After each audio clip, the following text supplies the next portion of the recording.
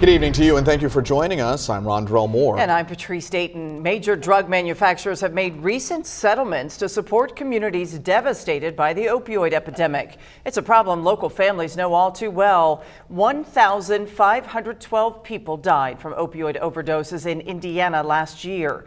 8 of those deaths were in Vigo County. The city of Terre Haute will see $2.5 million through a settlement to help mitigate the local opioid impact.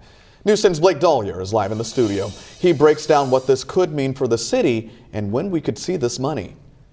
Patrice, Rondrell, this money will be phased in over the next 18 years. That's why city officials are saying they'll have to be strategic with how they spend it. The money is coming from the city of Terre Haute rejoining a state litigation settlement from the opioid epidemic. The settlement comes from McKesson Corp and Johnson & Johnson. Officials say the goal of it is to help solve the opioid crisis right here in town.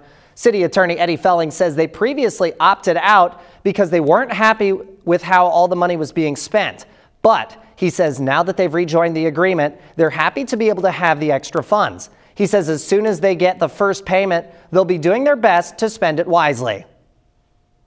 While we're going to get a nice bit of money here to help us move forward with this process, it's going to take some time to work through how we're going to be able to actually use that money and make sure we use it effectively.